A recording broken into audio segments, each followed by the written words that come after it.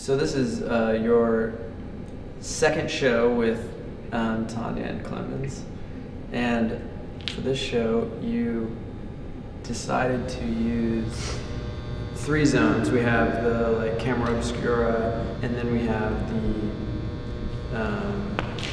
the painting of artist in the womb, and then we have the kind of natural element paintings.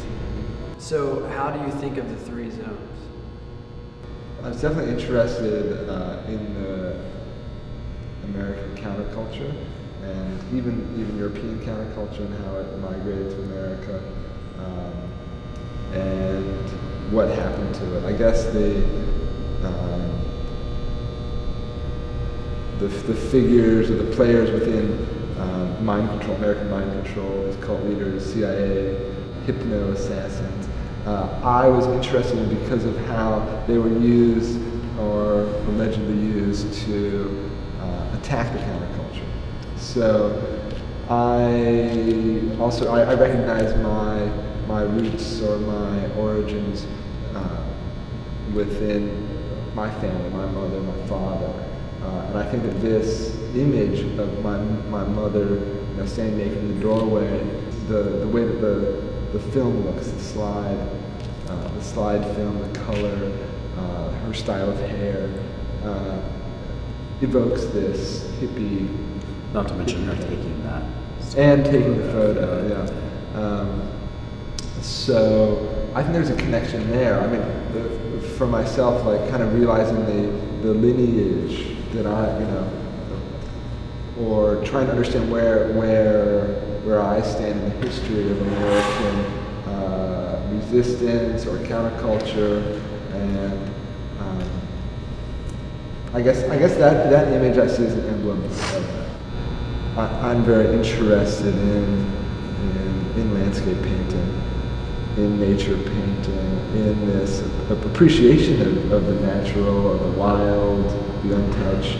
But I question the role that painting has played, or the painter, as the European, the colonial, or the Western expansion, the degrader of the natural world, the person who maybe shows it as an advertisement to say, hey, you should, the rest of the Europeans should move here and we can build our villages and use these resources to grow wealthy or something like that. So I guess I saw this opportunity of not finishing these paintings as a way to speak, to question the history of my own practice. To say and maybe my own role. I don't know. To question my own role in, or to ask the question: Can painting be radical, or could it be?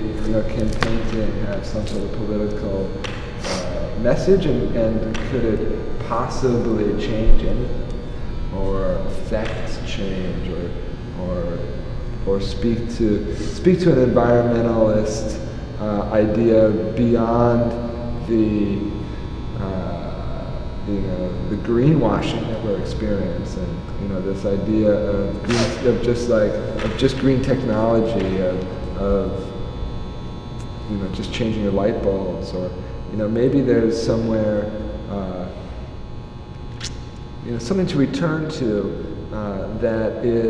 that's pre-colonial, that's this sort of racist exploitation of people and the land, and maybe there's something that's more important than materialism and getting more things, and keeping the system going, perpetuating the machine, or the capitalism or industrialism. Can I as a painter speak to that? I guess is my question. And can painting do that? And that's as far as I've gotten, is kind of questioning painting as a radical medium.